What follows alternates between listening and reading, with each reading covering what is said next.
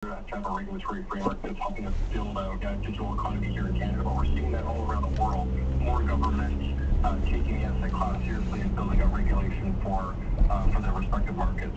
And while Bitcoin has been volatile in price, it is becoming a more normalized asset class. One way to think about Bitcoin is that, you can't turn it off. It's infrastructure that will be around forever. It will be centrally run. And when you think of the size right now of where we are in the cycle, the total market cap of crypto right now is approximately $1.9 trillion Canadian. That is the same as Canada's entire GDP for 2023.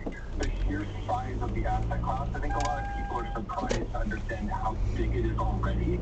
And I think we're at that inflection point where I think a lot of adoption is going to come from more professional and institutional investors that are starting to diversify. That's Lucas Matson, the country director for Coinbase Canada at the City News Business Center. I'm Micah.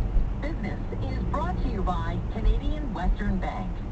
Running a business doesn't come with a roadmap. There's no GPS to tell you. Take the exit towards Profitville. You might find yourself stuck at the intersection of hustle and grind.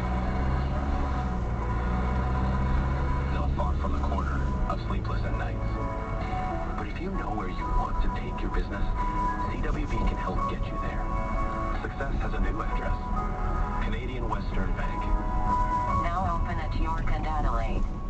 On an MSC cruise, beauty is everywhere. It's in the thrill of a water slide, top-notch entertainment, and in quieter propellers. It's in the sunset and that toast on your very first night on board. Discover the beauty of Ocean Key, MSC's private island marine reserve, and more destinations with up to 40% off cruises, plus drinks, Wi-Fi, and more included. MSC Cruises, for a greater beauty. To book, visit msccruises.ca or contact your travel advisor. Restrictions apply. Ships registered in Panama, Malta. It's 10 o'clock. Toronto's #1 for breaking news, traffic, and weather. This is City News 680, everywhere. Good morning. This is Sunday, February 18th. I'm Sarah Carioni. And I'm Zach Bodenstein. Here's what's making news right now. A windy second day for the long weekend with lots to do around the GTA, but if you're driving into Toronto, be extra careful where you leave the car. Police are changing a long-standing parking policy tomorrow.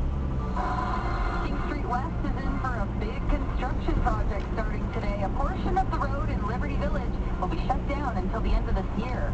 And a blast of winter air is going to make it feel a lot colder than it actually is today. We'll have the forecast coming up. Yet another hat trick for Austin Matthews as the Maple Leafs dominate Anaheim. We get set for the